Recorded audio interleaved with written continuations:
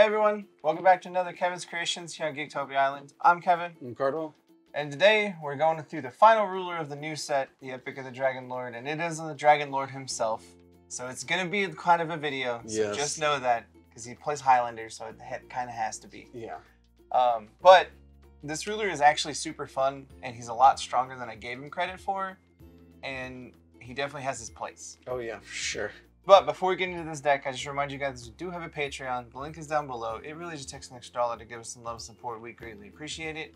Also down below, you'll find the link to our Force Will Grimoire, which is our Force Will deck builder / database app. And it's a really good utility tool to just build a deck on the fly or whatever you're doing. If you're like, hey, I need to know what this card does, you can look it up. We use it all the time to look up cards and build decks all the time. So it's really nice.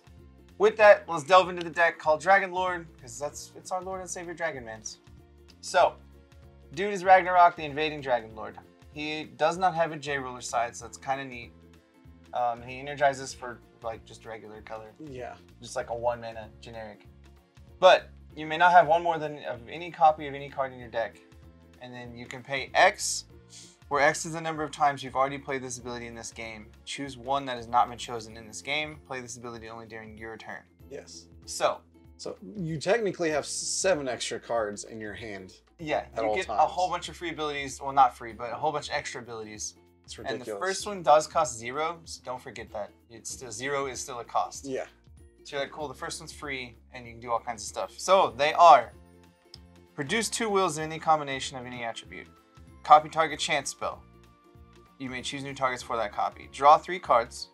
Remove all additions and regalias your opponent controls and all cards in your opponent's graveyard from the game. Destroy all J Resonators. Remove all Resonators your opponent controls from the game. So you're going to pay some mana to do these, but it's fine. Yeah, all those are powerful. Because each turn you essentially do one, you're like, cool, pay 0, draw 3, or pay 1, draw 3, however many, and then the next one costs 1 more. So each one just costs another one to play. So literally on turn 1 you can have a 4-drop, right? Because you tap for a stone, you use the Energize Will, and you use his first ability of getting 2 mana. Or 2 will. And you're just like, here's a 4-drop. Yeah. Enjoy. And it's one of those things that you got to remember that your opponent has to pay attention to, because they'll run into it too quickly. I've seen it happen when they're just like, cool, I get board presence, let's drop 4 dudes, and you're like, cool, I pay 2 mana and remove all your dudes. Yeah. Thanks. You just have to pay attention to what he's done. And get out of here, Gil / the new Gil / Wilser. There we go. Yeah. Where we can actually kill you because you have barrier. But that is it for him. He doesn't have a J ruler side, so you can't judge on him. Yeah, it just kind of is cool. Don't need to. Yeah. All right, so let's delve into it. Yep. So the first one, Yggdrasil, of course. The Heroic Spirit of the World Tree. It's a 1 generic mana. It's a 0/4. Enter. Search your deck for a regalia that shares an attribute of the will that you paid. Reveal it and put it in your hand. Then shuffle your deck. Tap. Produce 1 will of any attribute. Spin this only to play the regalia. Simple as that. Yeah, it's to help you get regalia. That's why he's there. We're playing the Wind Servant of Ragnarok, which is 1 green. It's a 1/5 with quick cast. Enter, produce 1 will of any mana attribute. If your ruler is Ragnarok, you produce 3 instead. So it's really simple. Yeah. It's just a 1 mana, make 3. Done. And get a dude. Water Servant of Ragnarok. It's a 1-drop blue 4/4. Enter, draw a card. If you have Ragnarok, you draw 3 cards instead. Solid. Thanks. Value. Next is the Mourning Angel. It is 1 white, quick cast 4/4. Flyer, remove up to 3 cards in a graveyard from the game. This is actually to help target your stuff too. If you need to remove a certain card to get it back, you can. Is this a different art on this picture, or no? It's the same art. I've never actually focused on it. It's really good. Morgiana, the Wise Servant, 1-drop 3/3. If you would draw a card in a phase other than your draw phase, you may look at the top 3 cards of your deck. You put 1 of them in your hand, and the rest of the bottom deck of any order instead. This is very powerful for a 1-drop, for sure. So with this on Ragnarok, you're like, cool, play this, and then now it's my main phase. You're like, cool, pay 0, draw 2, and I'm gonna dig 60. Yeah, and grab whatever card you need. You're like, at cool, the time. Neat. Very powerful. Mikage Reiya, it is 1 black, quick cast 4/4. Enter, search your deck for a darkness card, put it in your graveyard, shuffle your deck. Vampires gain drain. And then whenever this card is banished as an additional cost of a mage art or by an effect of a mage art, put this card from graveyard to your hand. Yep. And it's there for part of the true power. We'll get to that. And it's just a good combo piece. It's just, yeah, right. She's just amazing. Guinevere, the Jealous Queen, the 1-drop 2/4. Tap, banish a Resonator, draw 2 cards and discard 1. And then you can pay tap red. Target Resonator control gains +4/+4 until the turn. When it deals damage or is dealt damage this turn, its controller vanishes it. So, you know, simple thing. Mostly you're drawing cards with her. Yeah, you just want to stack all your little 1-drops. Gatekeeper of Vell-Savaria. It is 1 red, quick cast 0/7. You treat light and red dudes as goddesses. That doesn't really matter. This card gets +100 for each card in your removed area. And then enter, you may remove any number of cards from your hand from the game, draw them any cards. That's why this is here, because if you don't like your mulligan, you can be like, cool, get rid of these cards. I need a certain card. Yeah. Sounds good. And then it's already huge at the time. And late game with Ragnarok, you can remove your own graveyard, right? Yeah. So you can do that. So next one is Flute / Group of Comets. So it's a 1 white barrier, tap Peruse white, tap put a 1/1 counter on another entity you control. But the one that you probably will use it for is the chant of 3 white and 1. Destroy all J Resonators with no 1/1 counters on it. Yeah. It's a board wipe / dude. That's good. Ziz is a blue and a green for a 7/7 flyer. What'd you call me? Additions and Regalia, you control gain barrier, and then tap produce 1 will of any attribute. Oh, didn't know that. It's there to just help keep your stuff alive, really. Really going with that Birds of Paradise thing. Yeah. Right? Light Servant of Ragnarok. It's a 1 white, 1 quick cast, 5/7. This card gets +0/+1000 as long as you control Ragnarok. And then if any damage would be dealt to you is dealt to this card instead. I think this card's awesome. Yeah. Super powerful. This card in Ragnarok's really good because it's just a huge booty that just is like, hey, I'm going to block or take all the damage because I can. That's 1700 damage, so pretty good. Next is our boy Sigurd, the Covenant King. He is a black and a green for an 8/8. Play this card only from your graveyard. Zombies you control gain Bane. And then enter, search your deck for a Darkness edition that's 2 or less and put it in the field. And the Zombies gain Bane actually does come into effect in this deck, which is actually kind of fun. Nice. Fire Servant of Ragnarok. It's a 1 red and 2 8/8. Choose one when it enters. This card deals 1000 damage to target player or J Resonator. Hey, that's good. Actually, this card deals 1000 damage to 3 target players /J/Resonators if you choose Ragnarok as your ruler. Yeah, this dude's real good in Ragnarok because you're just like, cool, that dude takes 1000, you take 1000, that dude takes 1000. It's kind of weird that it gives you the illusion of choice because you say choose one, enter one, and if you do the other one when you don't have Ragnarok, then you don't get to do it. Yeah. Anyways, that's weird. That's weird.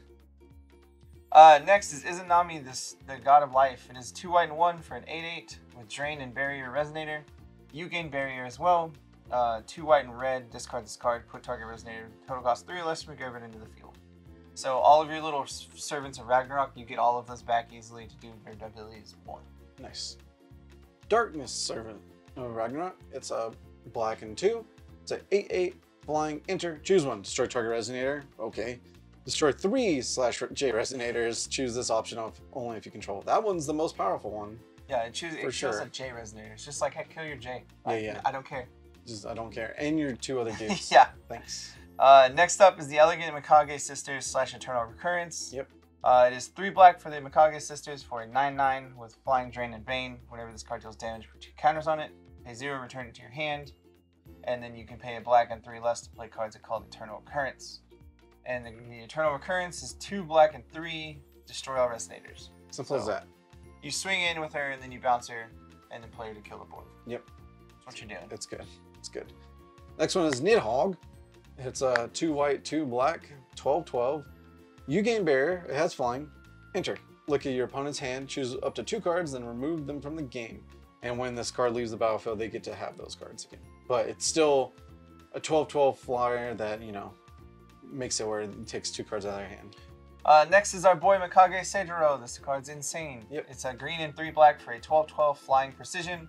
Whenever Resonator dealt damage by this card is put into the graveyard, you gain control of it, and it becomes a vampire in addition to its other types.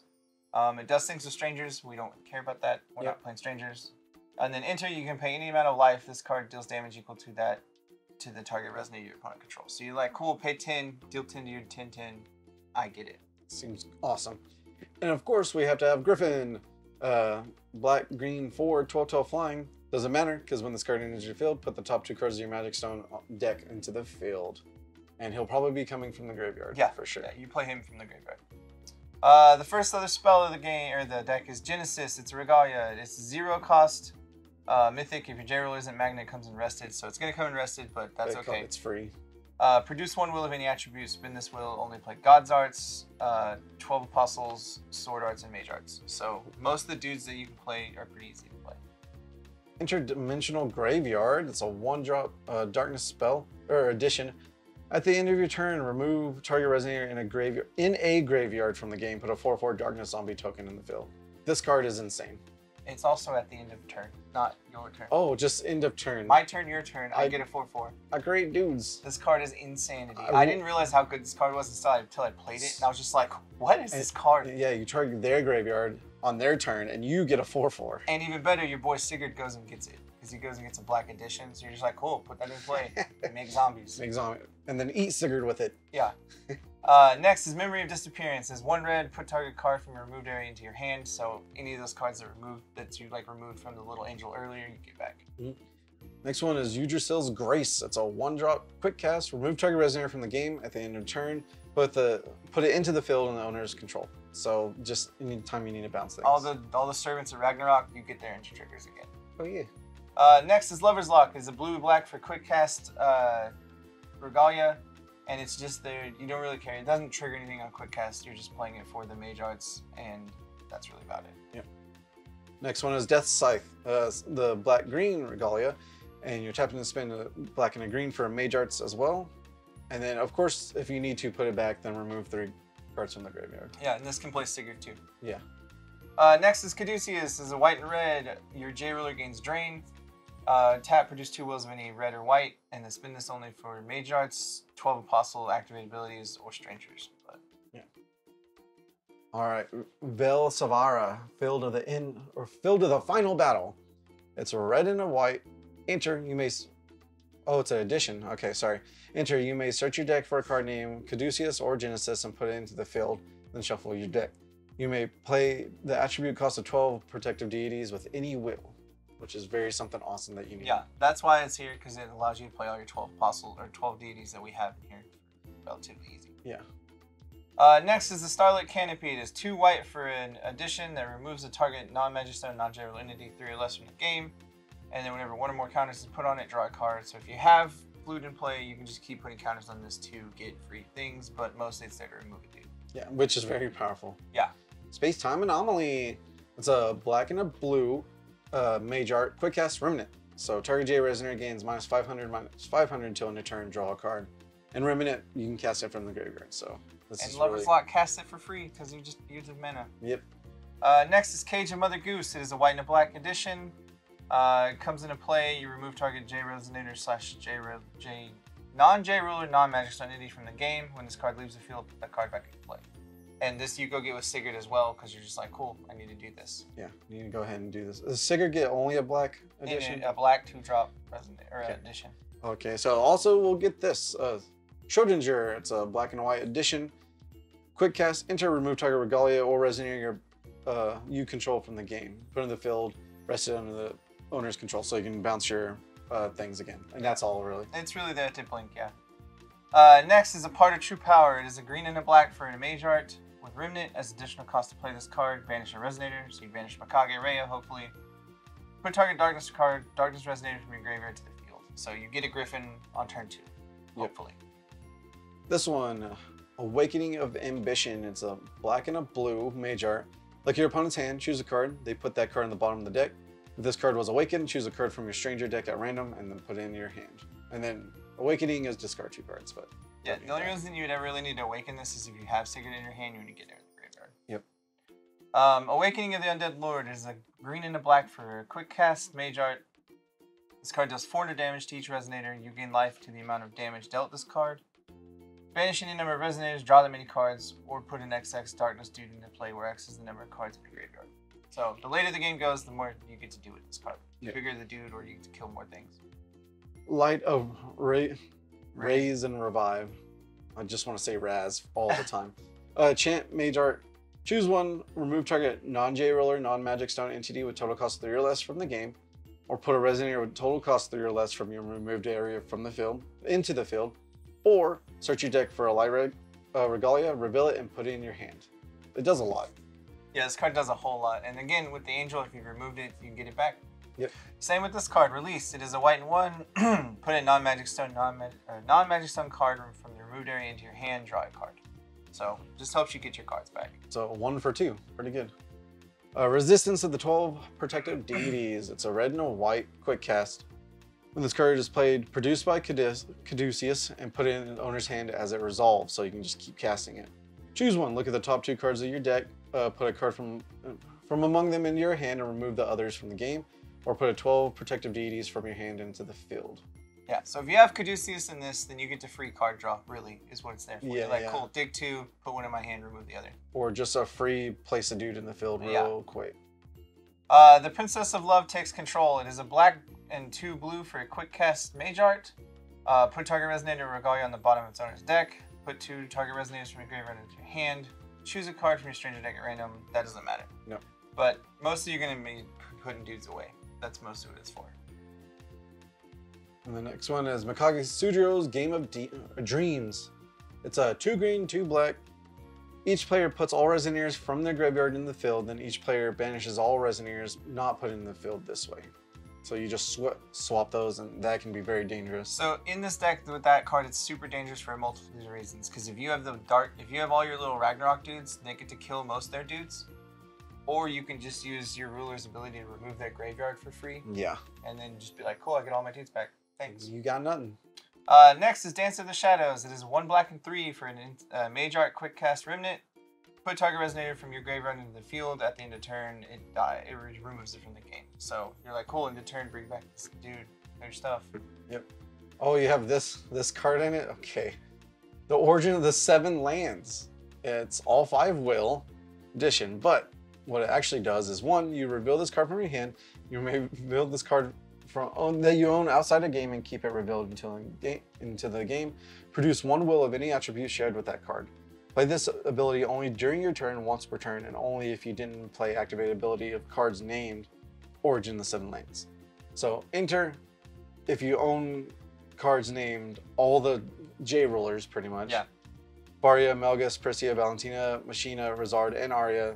You create a copy of those onto the field. Of their J side, Their J side, yeah.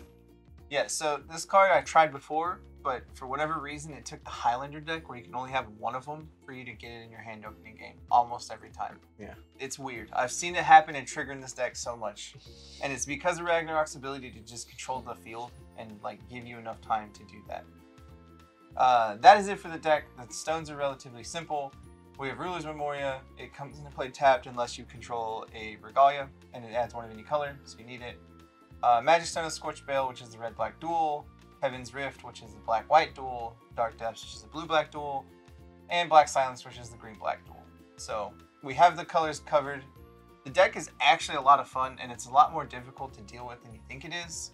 And it's got a lot of survivability, and it's mostly off of Ragnarok, but it is what it is. Yep. With that, guys, the deck list will be down below. Go check it out, and then give us a like and a comment. We'll see y'all again next time. Goodbye. Later. Also, guys, make sure you hit that like button down below and subscribe to our channel, and then hit that bell for any future notifications that you have for our videos. And we go ahead and give a big thank you to our fans for over the years, especially our Mythic and Above Patreon followers. Thank you, Ryan. With that, we love you. Thank you for your support.